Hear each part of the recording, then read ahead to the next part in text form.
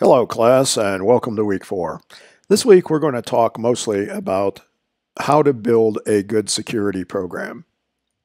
Security programs consist of policies, standards, guidelines, procedures, and very importantly, training and awareness. All of these elements make up a security program, and we many times see controls added as an element of the security program because without controls, we can't enforce policy, standards, guidelines, and check for whether procedures are being properly followed or whether the training and awareness is actually working properly. So the first thing we're going to talk about are policies. A policy is a statement of the organization's position. It is not just it's management's expectations of what kinds of security outcomes they're looking for. And the policies are intended to influence behavior and information network security and application design.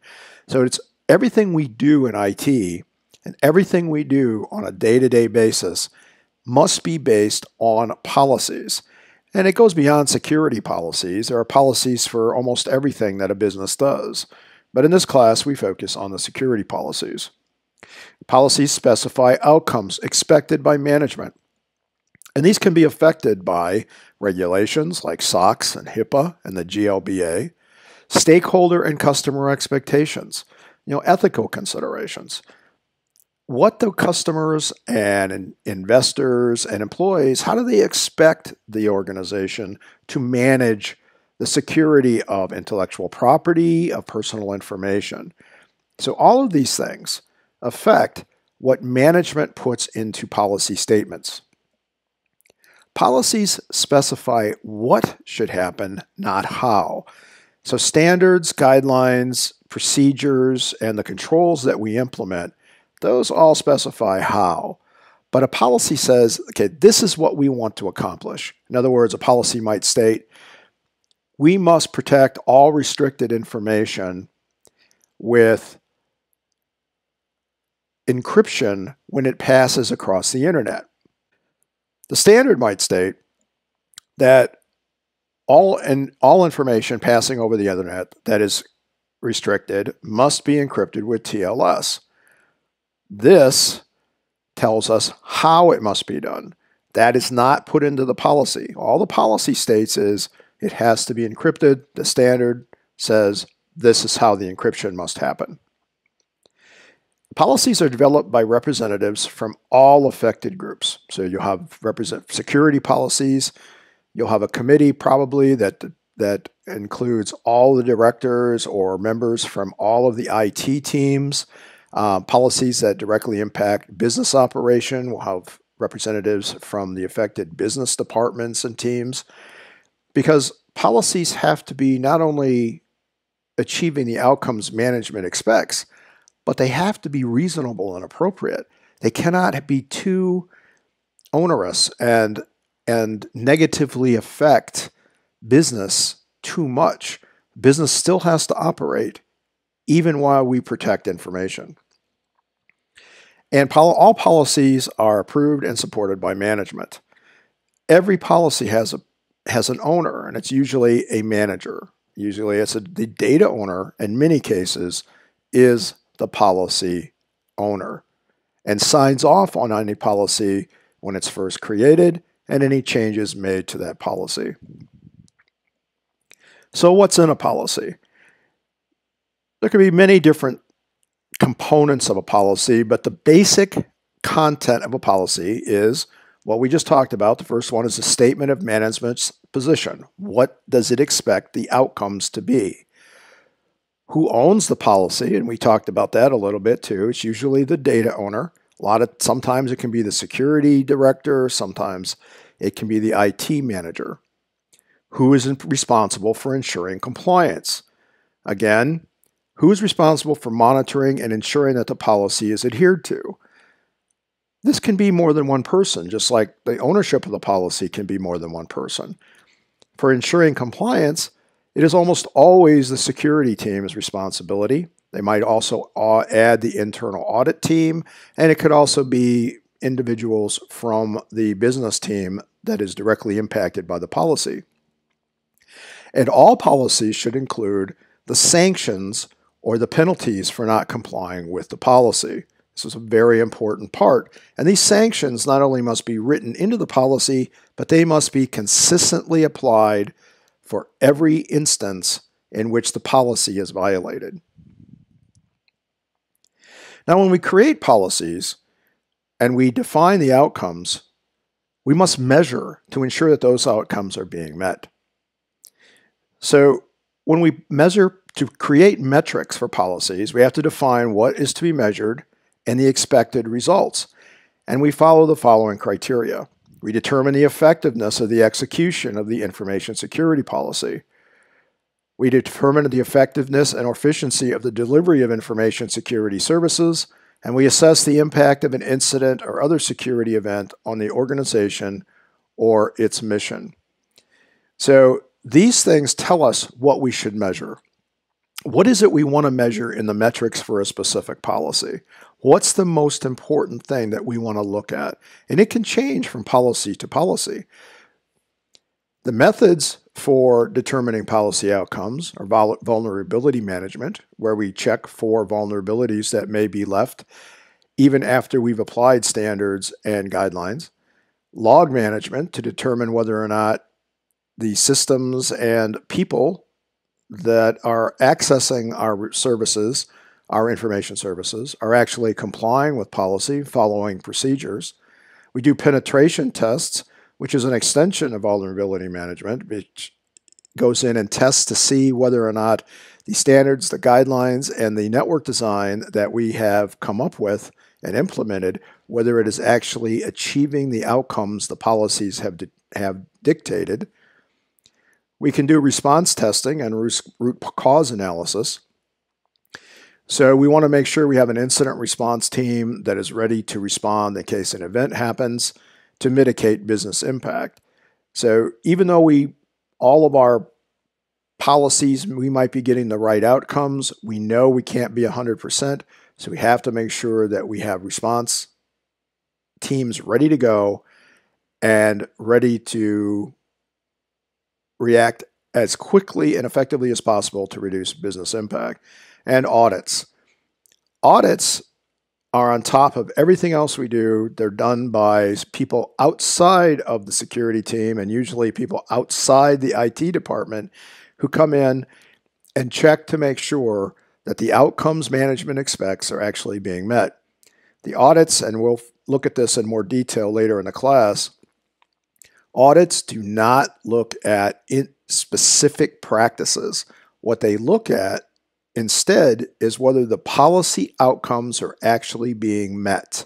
If not, they file a report with the IT department, with security, with management, and then steps are taken to determine why the outcomes are not being met, and changes are made to standards, guidelines, procedures, and controls to adjust what's being done to achieve the outcomes. Policy levels of security. This is something that's very important for the paper you're going to be writing this week. There are 3 levels of security when we talk about policies: enterprise, system level, and issue. Now, this is a definition from windowsecurity.com, and it's one of the best ones I've found. A enterprise level policy, or otherwise known as a program level policy, its main function is to establish the security program, assign program management responsibilities, state the organization-wide IT security goals and objectives, and provide a basis for enforcement. In other words, this is a policy that states that that management is behind the protection of information resources. Who's responsible for that? In other words, they'll be setting, this policy will set up data ownership as well as the security team and the security team's responsibilities. And it will determine how those policies are to be enforced, so the sanctions applied. Most of the time, at least in my experience, organizations already have, the Human Resources Department already has a process for applying sanctions to employees who don't follow policy. Security policies simply follow those same processes. So, for example, the process could be that you're written up the first time, the second time you're put on a performance improvement plan, and the third time you are terminated. If things are bad enough, sanction might result in immediate termination. But these things are all already defined by the Human Resources Department. They should apply across all policies, not just security policies. System-level policies refer to the architecture and processes that ensure data and system security on each individual computer system. Now, a computer system, that term applies in this class to all the devices and connectivity technology needed to support a business process. So, for example, a financial system or a payroll system includes the servers, the end user devices, the routers, the switches, the cabling, all of those things that go into creating the system to support the business process of payroll, for example. It facilitates the security of standalone and/or network computer systems and servers from events and processes that can exploit or violate its security or stature. System-level policies also include step-by-step configuration of systems. In many cases, this is part of what is necessary to support the policy. It says where these systems can be implemented. A lot of that is based on data classification. What kinds of data do these systems handle? So system-level policies, to a great extent, are based on the classification of the data that is processed or stored on those systems. Issue-specific policies are about the types of subjects covered by current relevance, concern, and sometimes controversy upon which the organization needs to assert a position. Issue-specific policies are very common. Things like acceptable use policies that define how users can use company information resources, including phones and laptops, desktop systems, etc. One big one also is an email policy that defines how users are allowed to use email, what they're allowed to do, what they're not allowed to do with company email systems. These are all issue-specific policies. They serve to provide guidelines for the further development of procedures and practices within the functional elements of an organization. And once we have policies in place, we develop standards, guidelines, and procedures to support those policies. Standards are a collection of system-specific or procedural-specific requirements that must be met by everyone. Earlier in this lecture, we talked about the standard of using TLS to encrypt restricted data going out over the internet. That was a standard that supported a policy that stated that all restricted data must be encrypted as it passes over the internet. A guideline is a collection of system-specific or procedural-specific suggestions for best practice. Unlike standards, they are not requirements to be met, but they're strongly recommended. So, standards and guidelines are designed to answer the question of how we are to meet the outcomes stated in policy. And procedures also support this. These procedures are step-by-step instructions for how to perform a business or IT task in order to consistently achieve policy compliance. Procedures might support standards and guidelines. We might have standards and guidelines that state how a accounts payable clerk is supposed to protect information as they do their jobs during the day.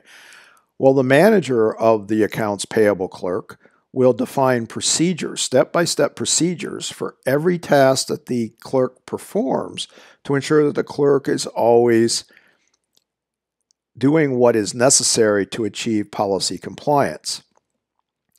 This is why, in many cases, when we train users on policies, standards, guidelines, and procedures, we focus on the procedures. We may tell them what the policy is so they understand why they have to do things in a certain way, but the procedures are the most important things they need to understand. They're documented and available for users to access, to double check and make sure they're doing the right things. And managers must always be checking to make sure that the procedures are being followed. When an audit takes place, one of the first things we look at are whether the procedures are being followed and whether there's a hole in the procedures, a weakness in the procedures that allows outcomes to be missed. So that brings us to metrics and auditing. Metrics measures what we're trying to achieve. And in security, we're trying really to measure what we're trying to prevent. It's difficult in security to provide measurements of how effective security controls are because unless an attack occurs and we can show the effectiveness of the controls, we really can't measure how well they're doing, which is why we do penetration tests.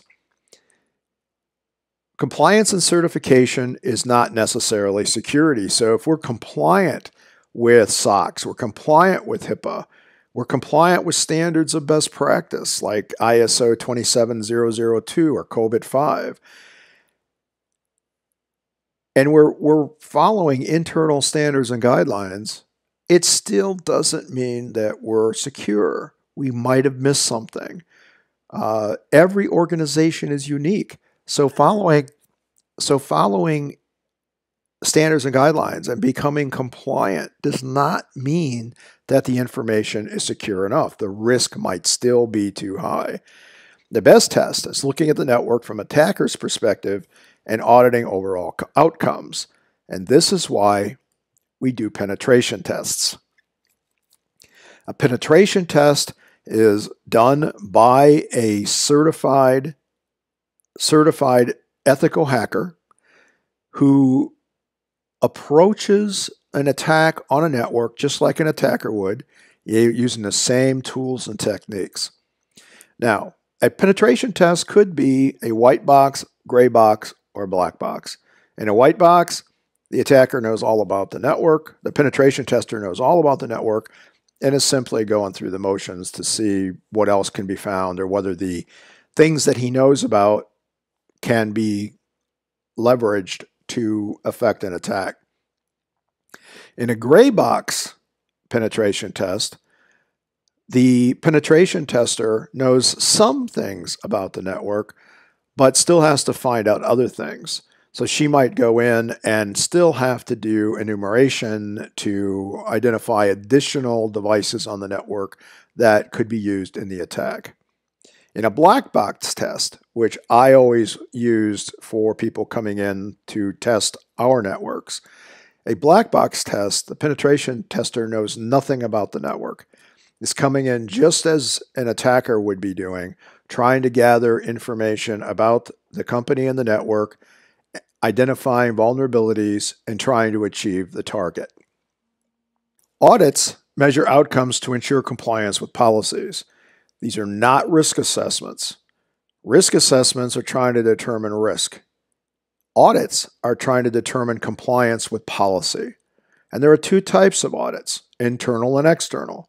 Internal audits are typically done by an internal audit team. A lot of smaller companies do not have internal auditors, so these things may not happen.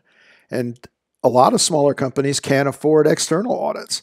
So in many cases, audits are never performed by third parties for financial reasons. However, every organization should have someone come in once a year to take a look and make sure that the right security policies are in place, that the right controls are in place to support those policies, and including the right standards, guidelines, and procedures. This is very important. For a very small company of 200, 250 employees, this might only take a couple days and it may not cost that much. But the breaches that can occur, the problems that can occur, cost far more than not doing this annual audit of the security program in the organization. So again, the purpose of the audit, it's based on policies, and it is checking for outcomes. It does not check specifics. It's checking to see, so for example, an audit may check to see if all employees are being terminated upon, or their accounts are being terminated when they leave the organization. For example, the audit team may take a sampling of the terminated employees from the human resources system and go into Active Directory and determine if those employees have had their accounts disabled. If they have not, then that means that something is going wrong. If one is missed, that's not a big deal. That happens, although the security team should have processes in place to go back and double check. If a large percentage have not been disabled, this is a material finding, which means the procedures are broken and need to be looked at to determine why the outcome of the policy, of the termination policies, are not being met. Audits are reported, the material findings of the audits, whether good or bad, are reported to senior management so that they can understand whether or not the outcomes they expect are actually being met. Next, we're going to cover training and awareness. Employees are the largest attack surface in our organization. If they're not properly trained, they're very vulnerable to social engineering, including phishing, spear phishing, and masquerading. And if they don't properly handle hard copy documents, they fuel dumpster diving. Other things that can cause employee vulnerability is carelessness, ignorance of policies, and revenge or social activism. All of these things have to be kept in mind when we're dealing with employees. Now, we can handle phishing, spear phishing, masquerading, dumpster diving. Social engineering and dumpster diving are handled by training. We can train our employees what to look for, what not to fall for. We can implement procedures for how to handle phone calls or emails that might look legitimate, but still need to go through a process before they are dealt with. Procedures can help with carelessness. Providing sanctions when users are careless can help them remember next time to make sure that they follow procedures. Ignorance of policies, that is definitely a problem if training is not occurring. Users don't know what outcomes they're supposed to be achieving or why they're following specific procedures. And human nature is such that if a person is not aware of why they're following a policy or why they're performing a procedure, then sometimes they might get a little lax. If they know that they're following a procedure to achieve a specific security outcome, they're more likely not to take shortcuts. So when we conduct training, we want to tell the employees the purpose of security and why it's important and how it affects each employee personally. So security, when we train about security in an organization, we shouldn't just focus on the organization. We should also be focusing on how what they're learning affects them in their everyday life. So passwords. If I create strong passwords for the office, this is the outcomes I will get at the office, but I'll also get those same outcomes if I use strong passwords at home. In other words, show them how what they're learning in the classes affects what they do in their day-to-day lives. We want to let the employees know their importance in the security management. And we want to train them on policy, standards, and guidelines. But remember, we also talked about making sure they understand the step-by-step procedures that support these and how they're related to enforcing policies, why they have why they have to comply with procedures and not take shortcuts. We support training with awareness. Awareness is a continuous campaign, whereas training may occur upon employment and once a year. Awareness goes on all the time. It could be with newsletters, daily or weekly emails, posters. It's just a way to keep security foremost in employees' minds. And training has three different audiences: employees, managers, and IT. Employees get basic security training. They're trained on the policies and standards that apply to them and the procedures that apply to what they do every day. Managers get that training that the employees get, but they also receive training on how to create procedures that comply with standards and guidelines and how to ensure that the outcomes expected from those procedures are being met, how to measure success. And IT has the same training as employees, and the IT managers get the same training as all other business managers, but IT also has to be trained on the technical aspects of security.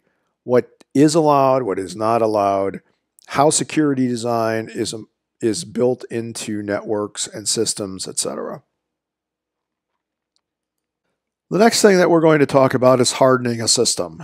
So we have all of these things. We have standards, guidelines, we have policies, we have procedures. One of the things that these elements of a security program should address is hardening all systems before they're put into production. So these are the hardening steps. We shut down all services and ports not needed for business operation. We remove all programs not needed for business operation. A lot of systems come with programs that we just don't need. End user devices are especially bad about this. You buy a laptop or a desktop and it comes with all kinds of software. Most of that stuff should just go away. On a server, a Windows server, you can actually set up role servers that only perform a specific role and have no other functionality installed on it. We want to place the system on a restricted virtual local area network. That virtual local area network is protected by access control lists, so only certain traffic is allowed in there. This helps to eliminate a lot of the threats that might hit that system. We need to run updated anti-malware software and run a host-based firewall and host-based IDS IPS on the server or workstation. Now, most of the business class solutions for anti-malware come with firewalls and come with IDS or IPS. It's just a matter of making sure that they're configured, up and running, and configured properly. One of the most important parts of hardening a system and keeping it hardened is keeping the system patched. By patching a system, we continuously work at eliminating vulnerabilities that are leveraged by attackers. And finally, we want to remove local admin access for standard user access. There's no reason why our standard users need local admin access. And even IT users or admin users who are out browsing the internet should not have local admin access or any admin access assigned to the account they use for that browsing. To test for hardness of a system or how secure a system is, we can use different tools. On this screen, which I'm going to leave up here for a couple minutes, are various tools that are free and can be used to test whether or not the steps that you've been taking to harden your systems are working. And these should be applied. Things like the Microsoft Baseline Security Analyzer And the Nessus vulnerability scanner should be run against a system, any new system, before it moves from the testing environment to the production environment. So I'm going to leave this up for a couple minutes. Copy these links and go take a look at these tools.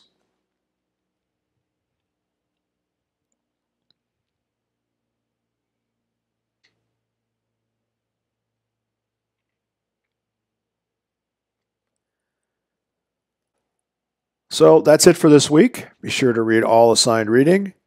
And if you have any questions, please don't hesitate to ask in the classroom. Have a great week.